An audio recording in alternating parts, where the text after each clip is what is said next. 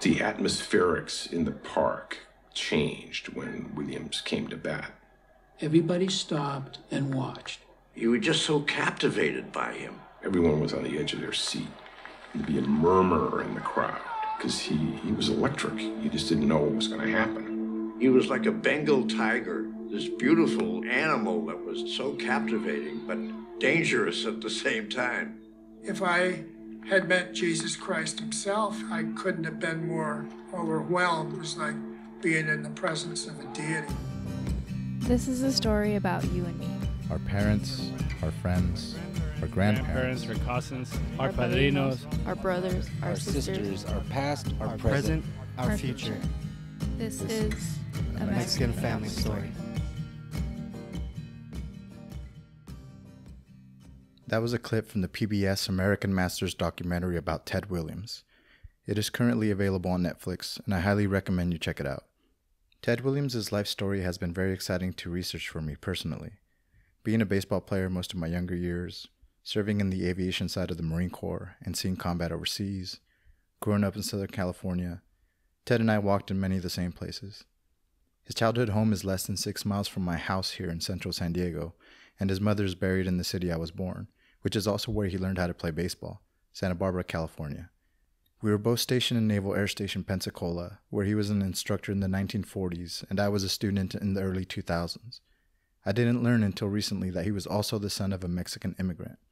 His mother, Micaela, or May Venzer Hernandez, was from Chihuahua. I'm sure that many other men and women had similar backgrounds as Ted, and it's a little disappointing that most of his biographies don't have much to share about his Mexican family outside of mentioning his mother's ethnicity. There are several stories that have mentioned how much he resented his mother and avoided his Mexican relatives, but his family was very influential to his upbringing.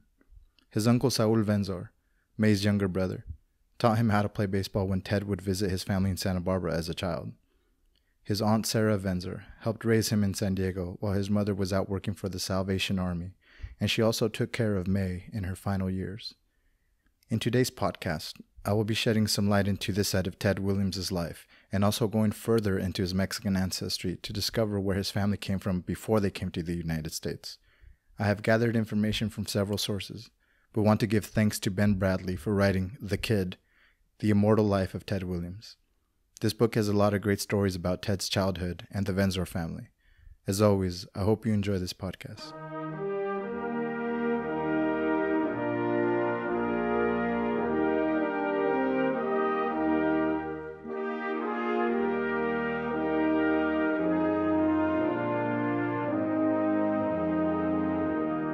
On February 19, 1953, Marine fighter pilot Captain Ted Williams crash-landed his Grumman F-9F Panther after taking anti-aircraft fire in the skies over Kyomipo, Korea. It was not his first taste of combat, nor the first time he had taken fire.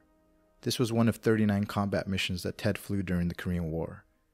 This time, his aircraft had taken so much damage that his radio was out and his landing gear was stuck, preventing a safe landing. A fellow pilot escorted him back to the base using hand signals, and Ted had to slide his aircraft on its belly until it finally stopped at the end of the runway. He jumped out as it burst into flames. The following day, Ted was back in the air and flying another combat mission. Before the Korean War, Ted Williams' life was interrupted when he was drafted into service in 1942 after World War II began. And so it seemed to be tradition, at that point, that the wars of the world would directly affect the history of Ted and his family. His brother Danny was also a veteran of World War II, and two of his uncles, Pete and Daniel Venzor, served in World War I. On November 11, 1918, the same year that Ted was born, his uncle Daniel was killed during combat in France. That day was also Armistice Day, the last day of World War I. Daniel was a private in the U.S. Army and was attached to Golf Company, 103rd Regiment, 26th Division. His mother Natalia, Ted's grandmother, became a Gold Star mother, and those benefits financed the purchase of the Venzor family home in Santa Barbara. This house was located on 1008 Chino Street in Santa Barbara's west side. It was here that Ted's uncle Saul Venzor taught him how to play baseball on that driveway. Saul Venzor was one of May's younger brothers. In all, there were 8 surviving Venzor siblings. 2 died during childbirth. Their mother, Natalia, whose maiden name was Natalia Hernandez Rubio, was born in the city of Hidalgo del Parral, state of Chihuahua in Mexico, in 1869. That is also where she married Pablo Venzor Segovia in 1888. Pablo was born in 1864 in Valle de Allende, also in Chihuahua, and worked as a mason. The Venzor family left Mexico in 1907 and immigrated to California, fearing that their family was in danger from Pancho Villa's rebel army because one of Natalia's brothers worked for the Mexican government. The Mexican Revolution began 3 years later in 1910. The city of Hidalgo del Parral, where Natalia and Pablo were married, was also where Pancho Villa would later be ambushed and killed in 1923. At this point, we know for certain that Ted Williams' mother's family came from Chihuahua, Mexico. There's conflicting information about her place of birth because she wrote that she was born in Mexico on her marriage license in 1913, but later wrote that she was born in El Paso, Texas, in Ted's birth certificate in 1918. The city of El Paso has no record of her birth. May also had younger siblings that were born in Chihuahua before they left for California, so it's more likely that she was born in Mexico as well. Another mystery I ran into while researching Ted's ancestry is his family's claims that they were not Mexican, but instead Basque, or French, or Spanish. May's sister Sarah claimed that they were Basque and had no Mexican heritage in their family. Her brother Bruno claimed French-Canadian ancestry, and other family members said that their ancestors only passed through Mexico after arriving from Europe, therefore not making them Mexican. However, over the last few months I was able to build the Venzor family tree and have been able to trace his family to Chihuahua as far back as the 1700s on his father's side and the 1500s on his mother's side. So not only were his ancestors in Mexico for over 300 years, but many of them settled and remained in the same region of Chihuahua. I can't rule out that he has any Basque lineage, but if he does, it goes back many generations. I was able to find some of his first Spanish ancestors to cross the Atlantic to Mexico, and they came from the central and southern regions of Spain, including the cities of Granada and Seville. The conquistador Alvar Núñez Cabeza de Vaca, who survived a shipwreck and captured by Native Americans in Texas, is his 13th great-grandfather. There are many other early conquerors in his family tree as well. I can safely say that most of his Mexican ancestry dates back hundreds of years, and that the Venzor family has deep Mexican roots and were not merely passing through, as they originally thought. The important question now is, why? Why did Ted Williams hide his Mexican ethnicity, and why did the Venzor family try to rewrite their ancestry? I can only think that it was for the same reasons: preservation. Ted feared discrimination from baseball organizations if they knew he was Mexican. Ted's longtime friend Al Cassidy said, "It concerned him. He was afraid they wouldn't let him play. He'd say, 'It was an entirely different time back then.'" Ted avoided being seen with his family, but did spend time with them privately, though not very often. When his family would see him play and cheer him from the stands, he would ignore them and motion that he'd see them after the game, but then he wouldn't show up. His uncle Salvador Herrera would give him a hard time about it. He said, "Ted was a Mexican. He was embarrassed to be a Mexican. He wanted to be an American, a gringo." I said, "You asshole, you're a Mexican. Say you're a Mexican, and say the Mexicans are the best hitters in the world." I used to push his button. He laughed, and he'd say, "I'm Basco." He wanted people to think he was Basque, but he was Mexican, just like me. He just laughed me off.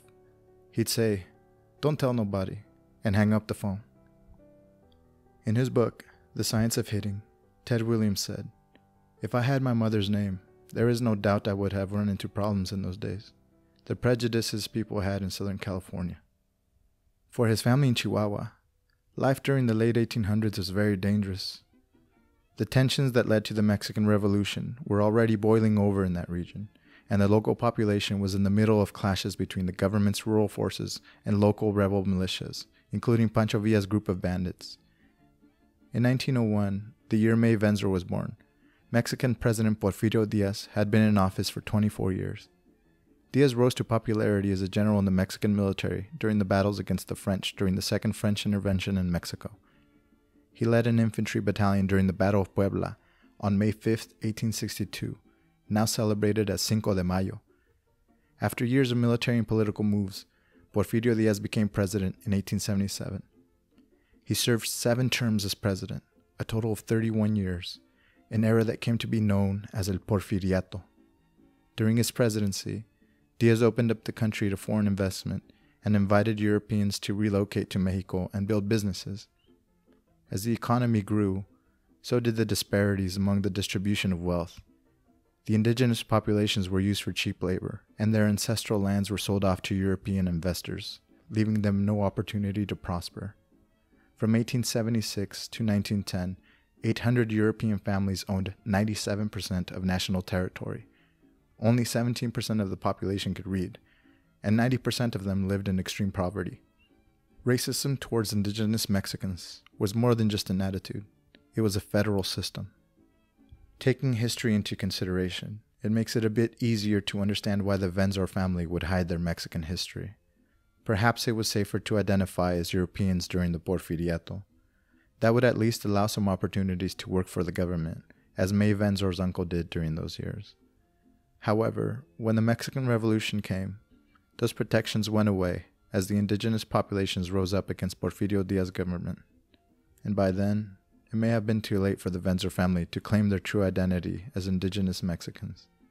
So, as many other families did during the Revolution, they left. Their history was lost, or at least rewritten, because wars tend to do that. Ted Williams knew much about wars, both internal and external. In his later years, he spent his time fishing, where he finally found some tranquility.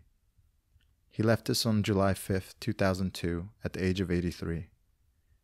There is a lot more to be said about his life, but I wanted to make it clear that the greatest hitter in Major League Baseball was the son of a Mexican immigrant, just like many of us here in the United States. I also wanted to express my deepest gratitude to all the Mexican-American combat veterans, past and present. We don't pick our battles, but we stand ready for anything. Semper Fi. Thanks for listening.